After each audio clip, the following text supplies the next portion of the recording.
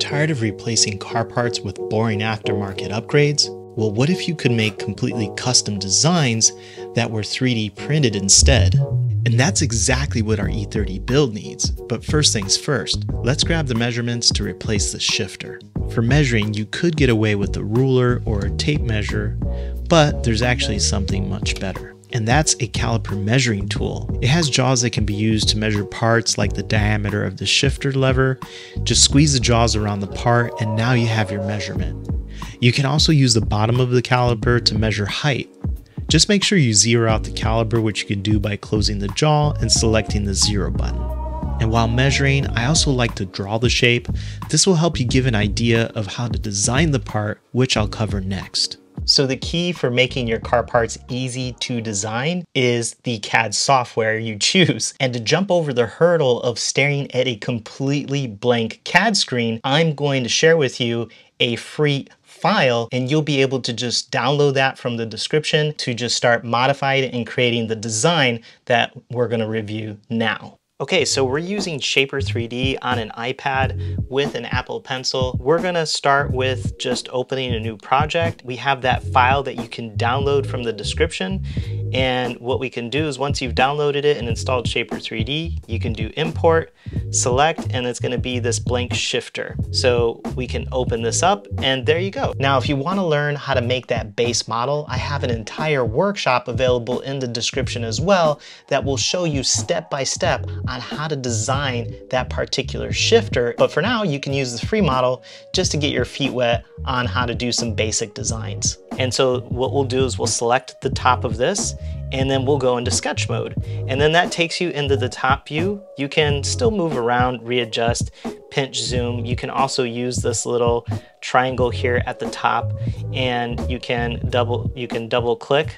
That'll take you out, or you can just go back to the top view where you were. You can select and go back into sketch mode. We're gonna zoom in just a little bit and we're gonna go ahead and create or draw a little shape that we can notch out of the side. And so what we'll do is we'll zoom in a little bit here and we can create a little rectangle tool, or sorry, a little rectangle shape just like that. Now, if for some reason these lines don't end up being the same, you can select those two, and then there's these constraints on the right-hand side. You could select more and make those equal. And then you can exit your sketch and you can select to extrude. And as you can see, I have the little arrows that I can pull down. But we have a little bit of a problem here, which is we created our shape a little too far inward, and so we have this other piece that's left over. So what you can do is you can use the go back, so you can select go back here, remove those, you can go into the history and make those lines a bit longer, but we'll just go in the top view and we'll just go back into, let's do this again, select the top and then go into sketch, and then we have our line tool, and we'll just use our grid here. Oops. We'll snap there, there, and there. And let's see, 7.65, yep. So again, if you didn't get those right, you can come here, make those equal. And now when we exit our sketch, we can select. Now, if you ended up drawing that shape on the bottom, it's okay. You can just flip yourself right on over and extrude or pull those arrows out to make that shape. But before we go ahead and punch this out, I mean, we could do this, but we actually want to make that shape rotate along the outside of the shifter. And so what we're gonna do is we're gonna keep our selection there and we're gonna go under our left-hand screen. We can go more, and there's this cool tool called Revolve, which is basically like a snake that's going around this dotted pole. And so if we click that, basically we are going to revolve our shape around this pole or this center, and then we can pull it down and take a look at that. So just by creating your shape using the Revolve tool, you can just pull it down, and 80 millimeters is the height of our shifter, and you can click done. And there you actually have that first shape that we're going to use to etch into the side of our shifter. Now you can redo that, but that would be a very painstaking process to redraw all of those and then redo that dozens of times. And so again, Shaper 3D makes this really easy, where we can come and we can go back into our items tray. We can actually select that body. Here you can see that was the sketch that we did. Here's the body that we did. And if we close that, we can now select a different tool, and we can select on the left-hand side here, it's this pattern tool. And if we select that, we can create a pattern design around the center, and our center point is here. And we can recreate that pattern. And maybe we'll go more than 3. Let's maybe go for 20. And look at that. You just created those 20. And we can select done. Once we have all of those patterns recreated, there's another tool that we can use on the left-hand side. We can look at our items and we can select our body, and then we can go to our tools and we can say subtract, and we're going to subtract all of the circular patterns from our body. And as you can see, check that out. So it's literally subtracting those circular patterns that we created around our entire body. And now we have a really cool design that we've created on the outside of our shifter. But I don't think that looks that great. I think we can do a little bit better. And so what I'm gonna do is I'm gonna add a bit more to the shifter. Now, the reason we're designing our shape with the hole on the top, which is essentially, this is your shifter, right? That's how it should be, is because I like to create things the way that they're going to be 3D printed. So I design it appropriately. So if we were to design our part with that hole on the bottom and send this off to our printer or a print-on-demand service, what would happen is our printer would have to print extra material inside this hole all the way up in order to support what we call this overhang here. It's kind of like icing on a cake. If you're piping icing on your cake and you go on the outside of the cake, there's nothing to hold the icing, and the icing would literally fall. And that's what would happen with the 3D printer as it was printing each of these layer lines. When it got to the top of that empty section, the filament would literally just fall in the hole without some supports holding it. So I like to design things where I'm like, okay, I'm going to 3D print this starting from the bottom and work my way up. And what would happen if we turn this section view, we can look at the inside. What would happen is this gets 3D printed is when it gets here, it'll stop, it'll continue to print up, and there's no overhangs here. It's just printing upward, and then it prints around and goes all the way to the very top. There is this nice little notch at the top, but what's cool about 3D printers is if it's a gradual steep, no more than 45 degrees, it should have no problem printing that overhang there without the support. All right, so if we turn that section view off, that's why we kind of designed that way. And what I want to do is I actually want to make the top of the shifter a little bit thicker.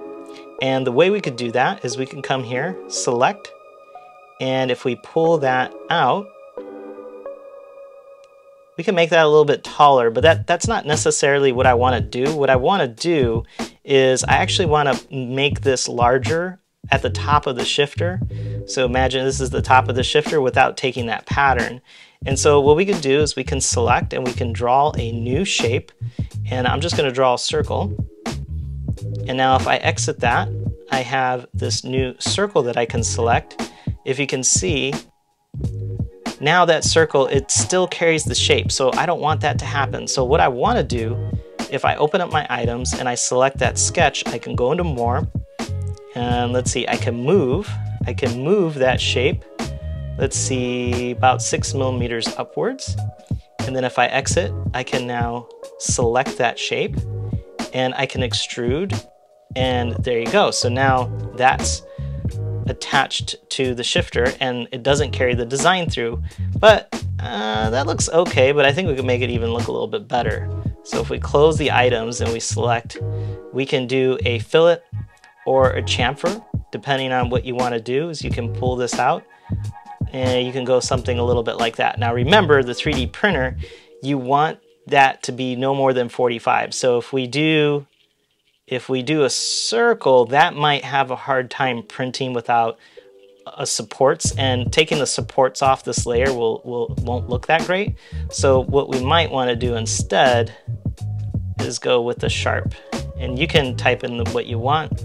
You can, go that. It's a little bit too high. I think maybe 3 is pretty good, 3 millimeters. That looks pretty good. Okay, so that's the bottom, and it'll print up. You could do the same on the other side too if you wanted to put another circular pattern there. Or I'm sorry, if you wanted to put another circle and then not carry the pattern through. But I think that actually looks pretty good. Okay, so now what we could do is, now that we're ready, we can say export. And we can select export. Now here's the big difference between the free version and the paid version of Shaper 3D. So you can export it to an STL, which is something a 3D printer would recognize, or a print-on-demand service would recognize. And the big thing is the free version has low resolution and the paid version unlocks high resolution. So I actually want to export in both low and high, and then I'm going to show you what that looks like, the differences between these here when we take it over to our 3D printer. All right, so now we're going to take our files that we created in Shaper 3D and import them into Bamboo Studio. So here's the low res, and I'm also going to drag the high res in at the same time so we can see the differences between the two versions.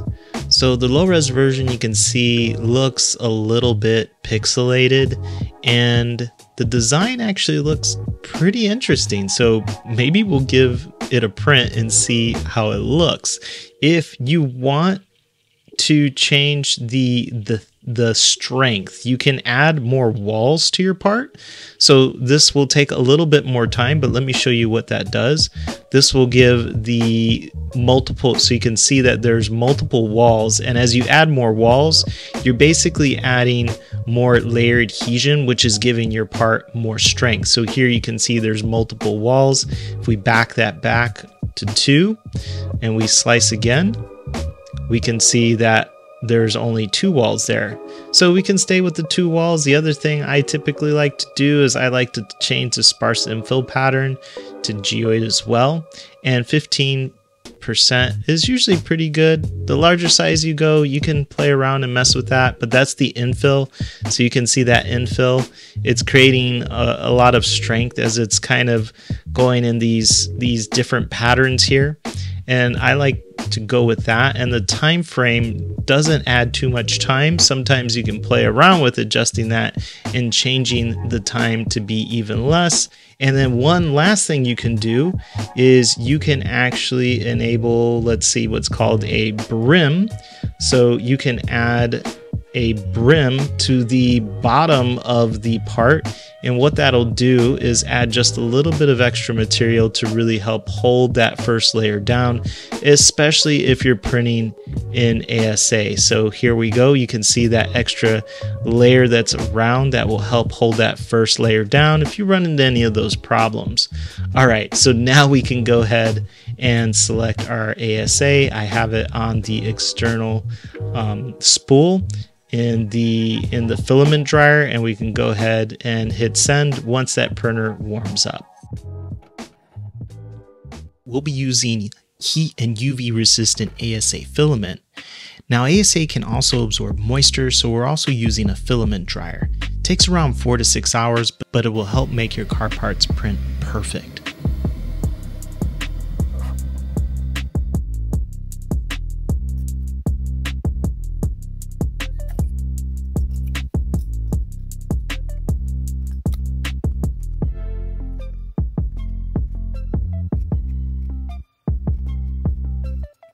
All right, I'm pretty happy with the result. And here's with the low resolution. It actually doesn't really look that bad. It actually looks pretty cool, and I think I like this one. But let me show you how the high res came out. Look at the design. It is awesome. It came out perfect. And if you compare the two side by side, the biggest gripe I probably have with this one is you can see where the low res, it kind of doesn't look all that great as our pattern goes into the shape here. And again, that's mostly because we're using the free version. but it doesn't look that bad. I actually like both of them. Let me know in the comments which one you prefer. And now let's do a test fit.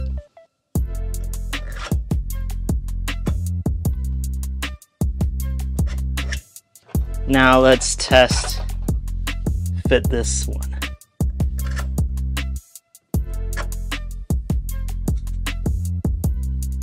All in all, not too bad. Our measurements came out okay. Now, if you mess up your measurements, you can go back with the history tool and change your diameters.